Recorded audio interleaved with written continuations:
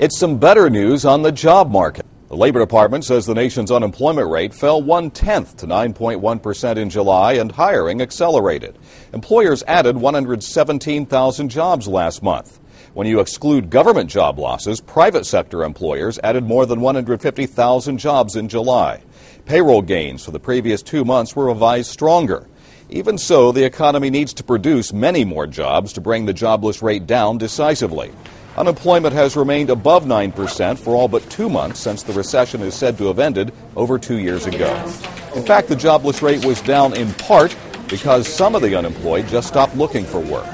Areas where jobs were added include manufacturing, retailing, and healthcare. This report comes a day after the worst showing for the stock market in a couple of years. Growth in the first half of the year has not been as strong as hoped for or thought, and Europe has its own debt problems. But for now, investors are breathing a sigh of relief. Mark Hamrick, Associated Press, Washington.